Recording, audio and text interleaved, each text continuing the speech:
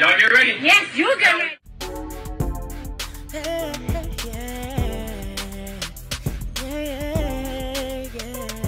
If you want the latest news in the streets, join us and tune in for the tea. Breaking news with integrity. So tell your friends and your family. It's the Lovelyti TV show, bringing you good tea and good vibes. It's the Lovelyti TV show. Be sure to share, like, and subscribe. Hey tea sippers, happy Thursday. I hope everybody's doing good today. So I wanted to come on here and do an update on the Lil Tay situation. So let's go ahead and break this down. I found out about her around the same time everybody else did. This was back in 2018. And I remember watching this 9-year-old. She coined herself the youngest flexer in the world. And she would just go around flexing and stunting on me and everybody on social media. And we were all a bunch of broke-ass bitches. And, you know, we don't be having nothing like Lil Tay. And so these videos would go viral. Many influencers and rappers would crowd around her and try to get clout off of her and things like that. And so when I made my first video on Tay, for me as a parent, I found it really disturbing. One, she was young. So who's in charge of these videos? Who is filming this? And where is she getting access to these penthouse suites and all this money and these cars to flex in? Lil Tay just copped a brand new Ferrari. Y'all haven't seen this car in your lives. I'm out here flexing and all y'all broke ass haters. I got a $350,000 chain. Y'all haven't seen this in your lives. I'm richer than all y'all broke ass haters. Y'all grown ass men. It's Lil Tay. Let me tell y'all something. This shit costs more to your rent. My toilet costs more to your rent. Everything in my bathroom costs more to your rent. And see, this is my closet. Everything here be designer. Gucci, Louis, Versace. And also, when I was 6 years old, I lived in Atlanta and I was broke as hell. But one day I woke up, I said to myself, I ain't gonna be broke no more. So I got up and I started working hard, moving bricks, and now we be living in the hills. See that view? Y'all don't have that view. And I be holding your mama's rent. And so eventually it made rounds around the internet, then it became mainstream, and the mainstream media ended up doing an interview with her mother, where her mother basically, you know, blamed the brother and said that, you know, Tay is loved and protected and, you know, all this nonsense. 2 million followers on Instagram. How would you respond to critics who would say, oh, you're just going to try to profit off your daughter now? No one's forcing me to do this. That's not true that she wants to make money off of me. And what about those homes she claims to own? GMA talked to Mom Angie's former boss at a Vancouver real estate firm, who told us Lil Tay filmed using his car and some of his properties for sale, all without his approval. I didn't shoot in anyone else's house. You didn't shoot in anyone else's house? Just like... No one has proof that I did. And who's behind the shocking content on Lil Tay's social media accounts? My mom doesn't run social media. I use my own Instagram. These images will live on and follow you for the rest of your life. Is a 9-year-old really capable of making this kind of decision? This is my decision. I'm happy with what I'm doing. I'm gonna have my name on one of these stars one day. We were surprised to find a precocious, soft-spoken 9-year-old whose mom says she's a straight-A student. YouTube stars like Jake Paul are either co-opting her act or trashing it. Snoop Dogg even accusing her 16-year-old brother of coaching her. A lot of people are going to say this and that. We just keep going. What are all the... Then shortly after that, a video leaked online. I'm not sure who released it, but in that video, it showed Lil Tay being coached by her brother, Jason. And you could tell, you know, they are going over these lines with her. She's getting frustrated. Y'all go ahead and check this out. No, wait. Go back and say like, no, you broke ass bitch. You still, you out here, you are out here like with your irrelevant ass. You making a video on me? Like, bitch, I'm way more irrelevant than you. You're trying to be relevant and you trying to be like me. Mommy, stop! I was filming! Lil Tay be popping on YouTube right now. No. Redo. You need to be like more ignorant. You have to be like, ooh, Lil Tay out here. Wait, what did he say again? You still irrelevant, like I said last time. What do I say? I'm a trend maker, and you a trend follower. You a Lil. All right, so you guys just saw that video.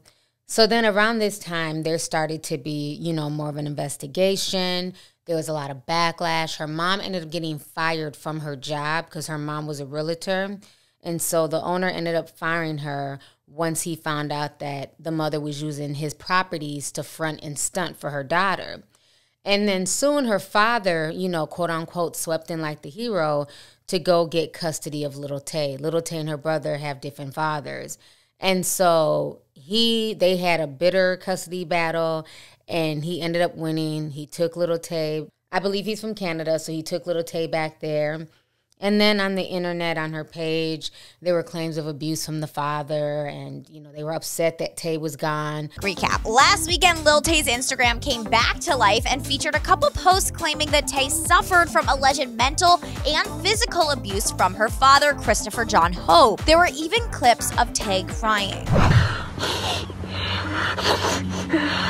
I'm not going. Following the activity on Tay's account, Chris Hope, who's a lawyer in Vancouver, sent a cease and desist to Instagram, and the posts were taken down. The alleged hacker claimed that Chris court-ordered Lil Tay to live with him in June 2018 for his own financial gain. But despite those claims, Lil Tay's current manager, Harry Tsang, told the Daily Beast Christopher Hope does not want any money from Lil Tay. And now Hollywood Life has confirmation of that from Mr. Hope himself. I spoke with Chris, who told me exclusively everyone else in this situation is motivated by money and the possibility of making money off of my daughter. I'm not fighting about money. I am fighting for my daughter, for her happiness and her future. Chris spoke about Lil Tay's flexing videos and wild behavior, saying, when my daughter's social media began to go viral this year, I disagreed with most of the social media activity. I took legal steps to stop things which I felt were dangerous to physical and mental health and to her future. Chris Hope told us Lil Tay, whose real name is Claire Hope, is hurt and angry, and he regrets that he was unable to stop all the negative things from happening to her. And then eventually, after about 2019, we didn't hear too much from Lil Tay. Her Instagram page basically lay dormant. Then yesterday, August 9th of 2023, a message is posted on her page and it goes viral. Everybody's reporting on it, TMZ, you know, mainstream outlets. And so they said this: it is with a heavy heart that we share this devastating news of our beloved Claire's sudden and tragic passing. We have no words to express the unbearable loss and indescribable pain. This outcome was entirely unexpected and has left us all in shock. Her brother's passing adds an even more unimaginable depth to our grief. During this time of immense sorrow, we kindly ask for privacy as we grieve this overwhelming loss, as circumstances surrounding Claire and her brother's passing are still under investigation. Claire will forever remain in our hearts, her absence leaving an irreplaceable void that will only be felt by all who knew and loved her. Okay? So that is what was written yesterday. And I, like many people, I was shocked. I was heartbroken because, one, regardless of her past, she was a child, and she was a child being manipulated by people who were older than her. And so to find out that anybody is dead at the age of 14. So after my stream yesterday, I went to go see Oppenheimer, which we got to call this movie what it is. It should be called Boringheimer. I have never walked out of a movie ever in my life. We sat there for 2 hours. After 2 hours, I couldn't take it anymore. I refused to sit there another hour. We left. But that's a whole nother video. Oppenheimer is trash. Anyhow, I come home and I'm just like, upset. Like, I cannot believe that the movie was just so bad. And I log on to Discord and I'm seeing messages on my phone because my phone had been on vibrate in the theater. And I'm getting all these messages saying that they don't think Tay's dead. This might be a hoax. So I go on to Discord. I'm like, what is going on? Like, how did it go from her being dead to now, you know, nobody knows if she's dead? So I guess people have reached out to the Vancouver Police Department and the Los Angeles Police Department because that's where either parent lives. And both police departments basically said that they're not investigating the death of Lil Tay. They said they have no record of her death. They have not been alerted of a death of any 14-year-old in the past, few days. So that raised a lot of eyebrows. And then they ended up contacting her father. And this is what her father had to say. Her father's name is Christopher Hope, and her former manager is Harry Tang. And so Insider contacted them, and they basically said that they couldn't confirm or deny rather the young rapper had died. They said the following: given the complexities of the current circumstances, I'm at a point where I cannot definitively confirm or dismiss the legitimacy of the statement issued by the family, Harry said. This situation calls for cautious consideration and respect for sensitivities involved. My commitment remains focused on delivering updates that are both reliable and appropriately timed. What the fuck kind of statement is that for a manager to release? What kind of statement is that for a father to co-sign? Lil Tay is not 21, 22, 23 years old. Jason is not in his 30s. These are two minor children. How do you not have any idea if your minor child is dead or alive? Like, this is just insane to me. So now we have an update today. This was what was going on yesterday evening. So now TMZ, they had initially deleted their original post, and this is what they're posting now. They're saying, Lil Tay, I'm not dead. Just let that sink in. We're happy that she's not dead because nobody wants to wish death on anyone, especially a child. But the fact that once again, another hoax. Once again, another hoax. We just had the same thing with Carly. It's just too much. So let me go ahead and read the statement here from Lil Tay. So in a statement provided to TMZ, she tells TMZ, I want to make it clear that my brother and I are safe and alive, but I'm completely heartbroken, struggling to even find the right words to say. It's been a very traumatizing 24 hours. All day yesterday, I was bombarded with endless, heartbreaking, tearful phone calls from loved ones, all the while trying to sort out this mess. She also says, my Instagram account was compromised by a third party and used to spread the jarring misinformation and rumors regarding me to the point that even my name was wrong. My legal name is Tay Tien, not Claire Hope. Tay thanks Meta for helping her get her Instagram account back, and the phony death statement has been removed. What is unclear is why it took Tay 24 hours to get the word out that she was alive, especially because she says she was aware that her account was hacked and was getting phone calls about her death.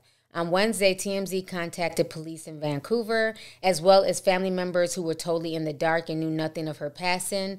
Now we know why. So you guys just heard the statement from Tay. I don't even believe that she was hacked. I believe that this whole family is just full of attention whores, and they're doing anything to, you know, get back in the limelight. Because even if she was hacked and you know that you're hacked, just like TMZ is asking, why would you not get on social media? Why would you not contact TMZ? They obviously know her. They used to literally stalk this little girl and wait for little sound bites from her. Why are you asking, bro? Well, You behind on your rent? I am actually. So they could have easily contacted TMZ, like, please put this word out. I'm alive. I'm fine. Why, when the media contacted the father couldn't confirm or deny? You don't know where your 14-year-old is. You don't know if they're at summer school, if they're, you know, working a summer job, if they're shopping at. You just have no idea where your child is. You don't know if your child is dead or alive.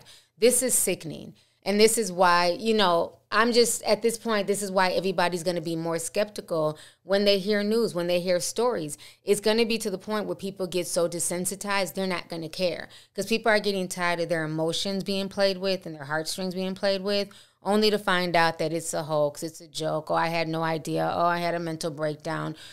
It's just one thing after another with all these excuses. I find this situation really sick. And one thing you shouldn't play with is death. You know, there's nothing funny about it. There's nothing, you know, it's not a gag. It's not a hoax. But like I said, I'm glad she's safe. I'm glad she is alive. You know, we don't want to wish anything bad on a child. But you need to understand that you don't play like that. You don't play and say that, you know, you're dead, your brother's dead. I just don't believe that they were hacked. I just don't believe it. I believe that this family was behind this because ever since she's gotten on social media, everything about them has been a lie. Everything about them has been a facade. So to me, this is no different than what her mom was having her do, fronting like those were her apartments, those were her cars. This is just another ploy and another cry for attention. So I'm not buying anything. This whole family is trash. I'm glad she's okay. But with that being said, I leave the question up to you guys. How do y'all feel about this situation? Did you believe the initial story? Because I certainly did, because you don't think that people would play with death in this manner. especially with a child. And how do you feel now that they're saying that she's alive and, you know, she's heartbroken and traumatized by the phone calls, but yet this heartbroken and traumatized girl, her mother and her father chose to remain silent while they watched people on social media breaking down. And, you know, they were getting off on people posting these memorials of her and, oh my gosh, rest in peace, Lil Tay, and, you know, people being real upset. I'm telling you, social media attention is a new drug, and it's sad. But anyways, go ahead and leave a comment down below. Don't forget to like the video. Feel free to share it. Look forward to reading your comments. I will talk to y'all later. Deuces. If you want the latest news in the streets, join us and tune in for the tea. Breaking news with integrity. So tell your friends and your family. It's the Lovelyti TV show, bringing you good tea and good vibes. It's the Lovelyti TV show. Be sure to share, like, and subscribe.